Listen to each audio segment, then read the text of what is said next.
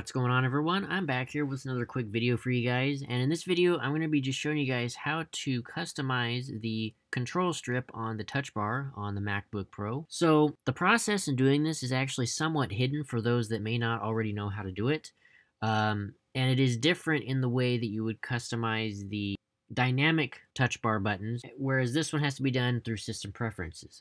So let's go ahead and get started. So of course, the first thing indeed you need to do is go ahead and head over here to the System Preferences application and open that. And then once you open that here, you can see we need to then navigate over to the keyboard section here.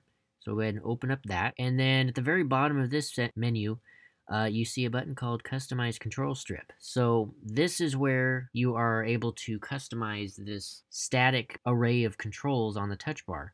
So once we go ahead and click this button, you can see we get the basic touch bar editing menu that opens, but instead of, like I said, editing the rest of the toolbar, you're only editing the rightmost side of the touch bar, which are basically the buttons that are persistent throughout the operating system, essentially, which is your brightness, your volume, and your Siri icon. And these, like I said, are the buttons that stay persistent no matter what application you are running. So you can see right now they are kind of wiggling back and forth, letting you know that they are ready to be edited.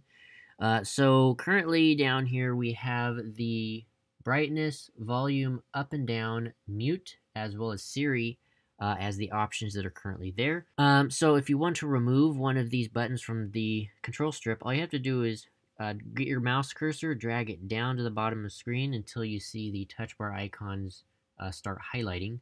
And then you want to just highlight the one you want, press the trackpad, and then drag it up, and then let go. And then there you go. That button has now been removed from the control strip. So now if you want to add a different button in place of that button, let's say, for example, you want a pause and play button to be persistent throughout the entire system, just grab that button and drag it down to the touch bar, like so. And then immediately it appears on the touch bar, and you can arrange it in any orientation that you would like. So I'm going to put it just in place of where Siri was, and then there you go. You can see now we've added a pause and play button to the control strip. So let's say you want to edit another one. Let's say you don't need the mute button here. You can take that out, and if you want to say, for example, I don't know, have a quick access to screenshot, you can grab that, drag it down there, and let go. And then there you go. So now you have a quick access button for taking a screenshot.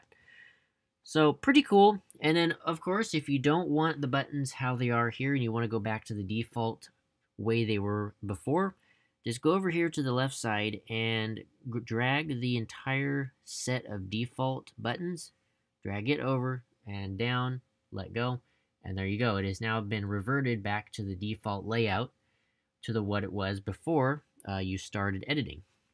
So pretty simple.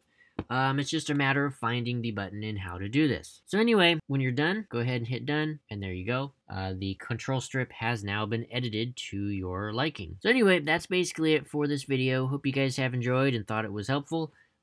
Make sure to hit that subscribe button down below. It is super appreciated. Hit that thumbs up button as well. That's also very greatly appreciated. And if you guys need help or have any questions, just drop those down below, and I'll make sure to get back to them as soon as I possibly can. And yeah, so with that all being said, hope you guys have enjoyed, and I will see you guys in the next one. Peace out.